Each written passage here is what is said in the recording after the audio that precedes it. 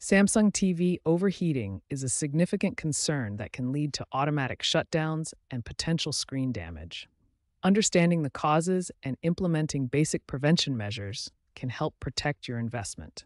When Samsung TVs overheat, they automatically shut down to protect internal components. In extreme cases, this can lead to permanent screen damage and significantly reduce the TV's lifespan. The main causes of Samsung TV overheating include poor ventilation around the device, exposure to direct sunlight, dust accumulation in vents, and high brightness or contrast settings that increase power consumption. Here we can see how dust accumulation blocks TV vents, preventing proper airflow and causing the internal components to overheat. Regular cleaning is essential to maintain proper ventilation. Your Samsung TV needs at least 10 to 15 centimeters of clear space on all sides for proper ventilation. Avoid placing it in enclosed cabinets or near heat sources like radiators or direct sunlight.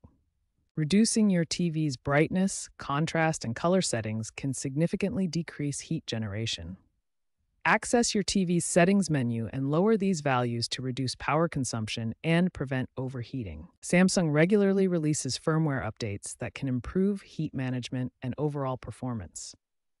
Check for software updates in your TV's support menu and enable automatic updates to ensure you have the latest optimizations. By following these basic prevention measures, ensuring proper ventilation, regular cleaning, adjusting display settings, and keeping firmware updated, you can significantly reduce the risk of Samsung TV overheating and extend your device's lifespan. Start troubleshooting with basic checks. First, ensure your TV is connected to a working power outlet and inspect the power cord for any visible damage. Next, check and reseat all cable connections, including HDMI, power, and other input cables. Loose connections can cause power issues. Perform a power cycle by unplugging the TV for at least 60 seconds. This clears temporary issues and resets the internal components. If overheating persists, consider using a cooling pad underneath or behind your TV. These devices can significantly reduce operating temperature. For older TV models, faulty capacitors in the power supply can cause on-off cycling. Replacing these with higher-rated capacitors may resolve the issue, but this should only be done by a skilled technician. If problems continue, contact Samsung support or visit an authorized service center for professional assistance.